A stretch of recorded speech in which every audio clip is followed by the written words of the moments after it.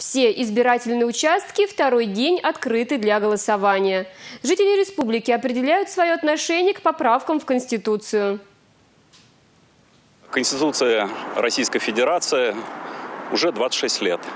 Это серьезный срок для молодого государства.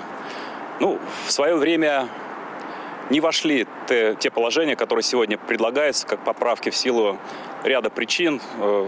Сегодня пора это сделать. И я хочу сказать, что в последнее время участились попытки переписать историю нашей страны, фальсифицировать ее.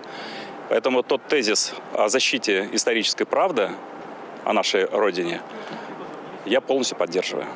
Данные поправки, вносимые в Конституцию, я считаю своевременные и необходимые, так как они отражают веяние времени и направлены прежде всего на защиту интересов рядовых граждан, их трудовых прав, семейных ценностей, охраны детства и материнства. Также они направлены на защиту территориальной целостности, для того, чтобы страна оставалась целой и единой, чтобы интересы людей труда были защищены в полной мере.